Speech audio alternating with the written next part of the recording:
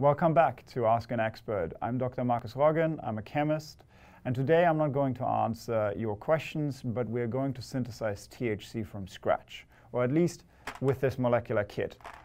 We quickly build it, and so that we get into an idea, where does THC come from, how does it relate to CBD, where do the differences and the similarities come from. So let's get going. So molecular kit, these represent atoms. The black ones are carbons, the red ones are oxygens, and they give us a rough idea of how the small world of atoms actually look. So let me start building THC, and for that I think in building blocks. So I built my first building block, which is an isoprene, which is the starting point for all terpenes. So you might wonder, terpenes? We're building THC. And terpenes are also present in cannabis. That's what gives you the flavor. And not only are they both present in the cannabis plant, but they also are related in the structure, in that if I take two isoprene units and I stick them together, like so, I created myrcene, which is one of the more abundant terpenes in the cannabis plant. But I will need this part to make THC, so give me a moment. So I'm using a slightly different colored atom here.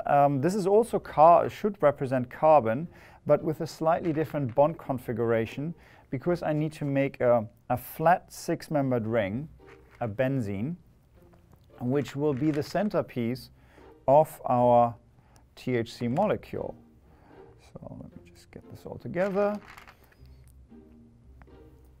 And when we have this built,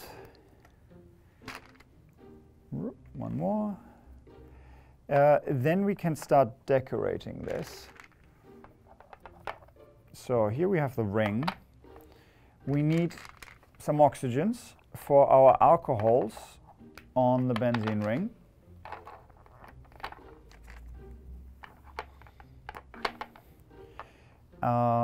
Here we also want to make, so you might remember THC has a carbon tail. So let's build this. And the length of this tail is 5 carbons for THC.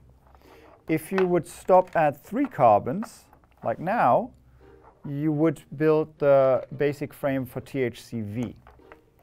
But let's just go beyond this quickly to THC, or what is the 5 carbon side chain of THC. We also have to make our THC acid, or want to get to THC acid. So we will stick on an acid group on this ring. Go. So here we have our acid. Now we can marry our terpene unit, the myrcene, and our benzene ring, which was the alpha-vitolic acid, which gets us now to CBG. Let me just turn this around, because mostly you see it this way presented. Here we can just turn around these bonds to give it a bit better representation. So this is CBG acid. We can turn this into CBD by just folding the ring and adding one more bond, like so. Here we have CBD acid. And for THC, we need one more bond. And please remember, this is a oversimplification of how these bonds are actually made. Biology creates them with enzymes, and it's a little bit more complicated. So this is now THC acid. THC acid is naturally occurring in a cannabis plant, but it won't make you high. To have the intoxicating effect, you need to decarboxylate with heat. So upon baking or smoking, this acid group will fall off and you make THC. And I just want to remind you that this is THC, which is intoxicating, and CBD, so without this one bond, is non-intoxicating. Why would that be? So a good explanation here is this is not the structure of CBD in a three-dimensional space, because now this bond here is missing. The actual configuration would be like this. And this has a very different spatial arrangement than THC that is locked into these three rings. So this is one of the main reasons why one is intoxicating and the other is not. So this is THC. Let me tell you a few more things about it. If as a chemist we want to talk about it, we would talk a benzene moiety, a pyrane moiety, and then the cyclohexene unit up here, where the double bond is positioned here. So that's why it's delta 9 THC. If the double bond would be on this side, it would be delta 8, delta 10, delta 7, and so on. And the other part that you might recognize from THC is its trans delta 9 THC.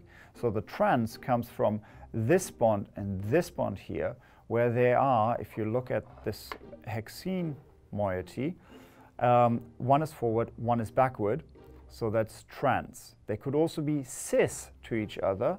So if I just remove this bond, turn this, stick this in here, now this is on the same side, so it's cis. But this is more strained. So naturally occurring, we get this trans. Let me just pull this back out. So this is the trans. So this is my short explanation of where THC comes from and how it looks. Thank you for watching.